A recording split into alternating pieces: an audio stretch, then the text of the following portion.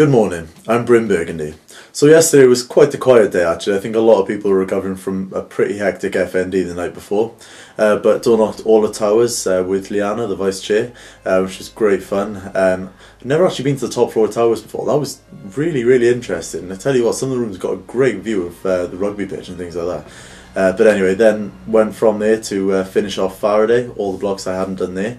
Then in the evening, headed out to Rain. We got very well looked after, which was massively appreciated. And then, of course, Saturday night tradition, onto Echoes, and it was good to see quite a lot of the candidates kicking back and relaxing a bit more, not worrying too much about campaigning, because we all do need a break now and again.